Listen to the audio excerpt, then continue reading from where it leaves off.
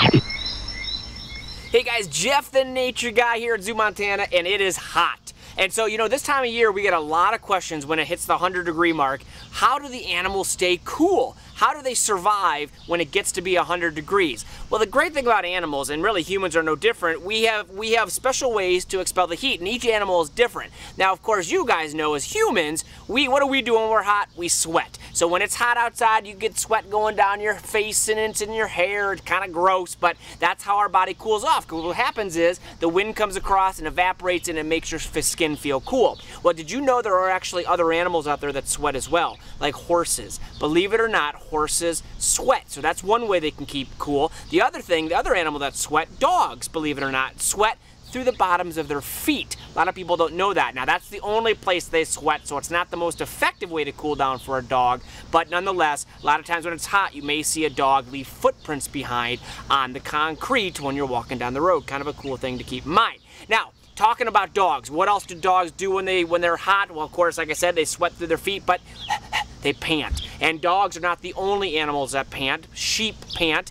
Birds, believe it or not, pant. A lot of times birds of prey will be sitting up on a wire or up on a tree and you'll see their beak open and their tongue kind of going really fast. That's because they're panting to cool down. So that's another thing to keep in mind. Of course, taking a dip. Just like you and I like to go swimming on a hot summer day, animals will do the same thing. You'll see our bears in the water a lot here at the zoo. No different out in the wild. A lot of times they'll get out in the lakes or the ponds or what have you and cool down in the water.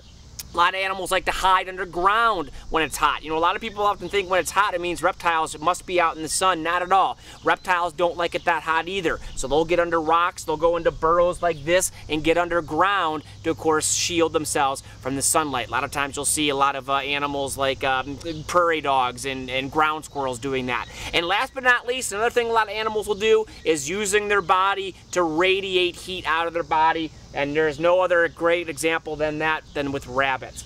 Those big giant ears. They do a great job of taking the blood, radiating up into the ears, that then expels the heat and cools them down. Elephants are known for this as well. They have those big flappy ears that helps to radiate the heat out of their ears. Another neat thing to keep in mind. And one final one, I know I said before that I had one last one, but one final one a lot of people don't know about is a really weird thing called estivation. And what this means is it's almost like hibernation, but during the summer. A lot of animals will actually, like toads and even snails, when it gets really hot, will go into a deep slumber, sleep away the hot weather, and come out when it cools down a little bit. That way they don't dry out in the excessive heat.